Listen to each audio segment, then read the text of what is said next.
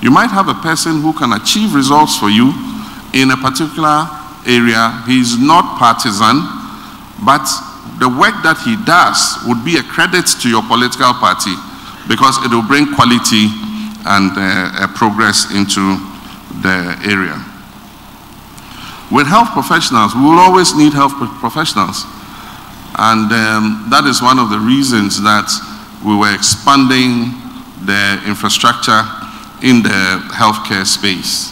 You know, by building more CHIPS compounds, by building more polyclinics, by building more hospitals, so that we could create more space for absorbing health professionals as they come out of school. And so once that expansion is taking place, there will be a demand and a need for them. But I have said that even as we're employing health professionals, we must also be taking into consideration where we have an excess of health professionals to see how we can sign agreements with foreign countries, allow them to go on fixed-term migration service, go and work for 4 or 5 years, gain some experience, and come back home. They'll come back home with more experience and come and join the service again. And so helping nurses to improve their qualification and experience to be able to go and work outside for a period of time and come back is something that we will also consider, even as we're doing yearly postings of these professionals as they come out of school. And so that's, I think, is how we'll work on it. My comrade Bampo spoke about equal work for equal pay. This is what we worked on for many years as the universal pay structure, which is the single spine. And after arduous negotiations, we eventually came out with the Ghana Universal Salary Structure, which was famously called the single spine. Since we left office, I hear the single spine no longer exists. The spine is broken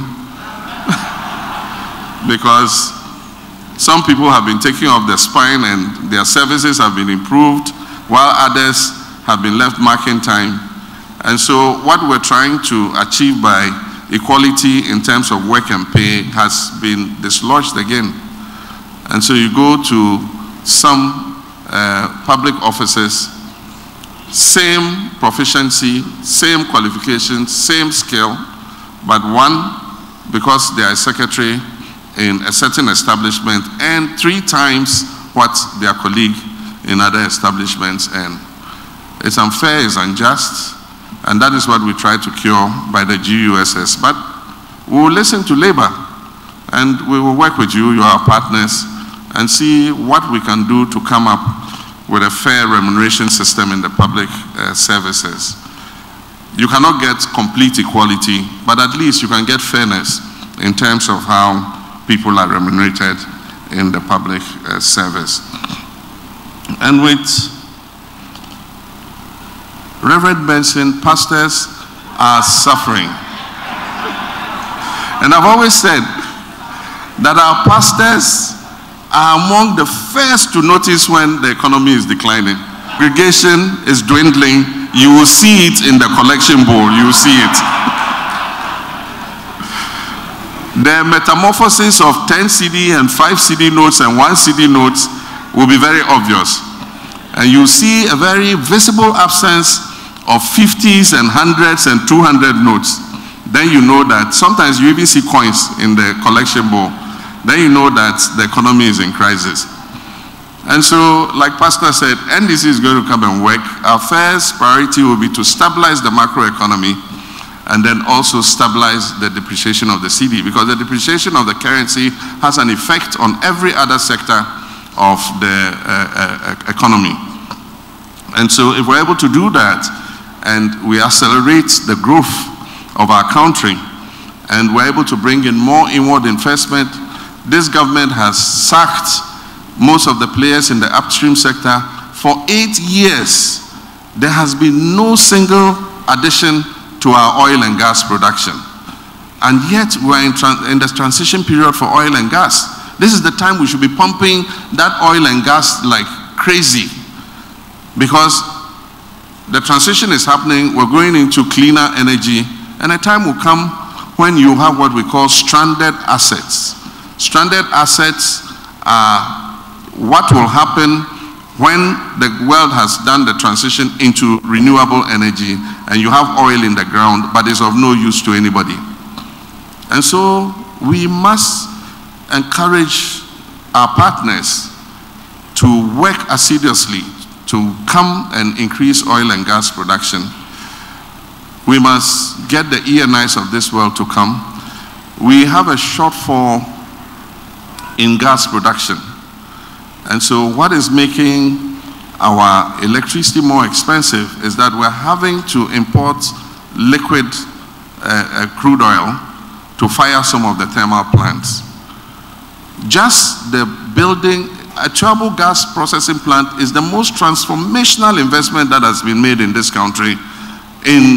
After Akosombo, that is the next most transformational plant, that investment that has been made. And thank the memory of our late President, President Jonathan Mills for that. I came and continued and commissioned it.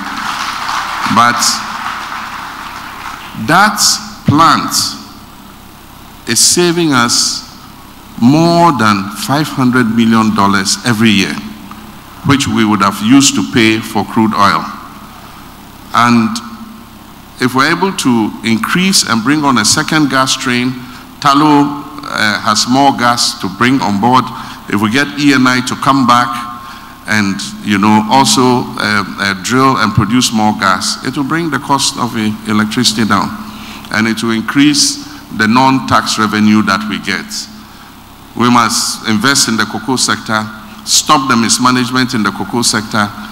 The headquarters of Cocoa Board alone spent 3.4 billion cedis in 1 year. I mean, why? Are you growing the cocoa trees in Cocoa House or what? And meanwhile, the share of the farmer dwindled to its lowest. And so the farmers had no incentive to look after the cocoa farms. And so we should rather change it.